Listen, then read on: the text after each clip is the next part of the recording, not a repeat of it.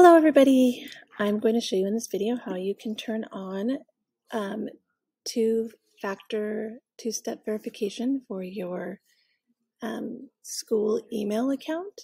So the first thing you can do is just go on to a new tab or just go to Google, and from there you can get to your account settings from two places, either from once you're signed in, you can click on the little picture icon of you and go to manage your account, or you should also be able to find from the waffle here your account in one of these tabs here. So you're going to go into your account, and then on the menu on the left, you're going to want to go down to the security menu.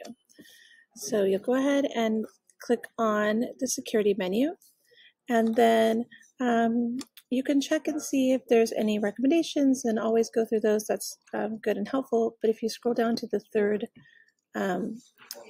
little box, you'll see the two-step verification button here.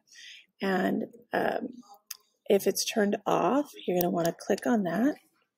And then it'll take you through the process of getting started with turning it on. So I'll say get started. And you can pick what you want to use to verify that it's you logging in. And again, this only the two steps only required when you're logging in on an unfamiliar device. So once you've logged in once and kind of saved that as a familiar device, you won't necessarily have to do the two-step again, but it might prompt you with a device that you're signed in on your school email, and if that's a good device for you, you can use that. You can also say show more options if you'd prefer to get like a text message or voice call to sign in. You can choose those, and then you would just put in whatever number you want to use, and go through that whole setup process. So I'm going to go ahead and I'm going to go back to the prompt here, and I'm going to continue.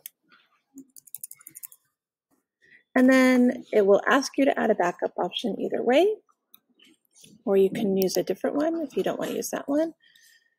So it'll give you some codes you can save as well. Okay. And then from there, once you have put in what you want to use, you'll go ahead and it'll send you a prompt to put in a one-time code, just to make sure that you have access to that device. And then once you're there, the last thing will be to turn it on. And then you're all set. Your two-step verification is on and ready to go, and your email will be even more secure. And if you need any assistance, you can always contact the district help desk or your TTL at your site.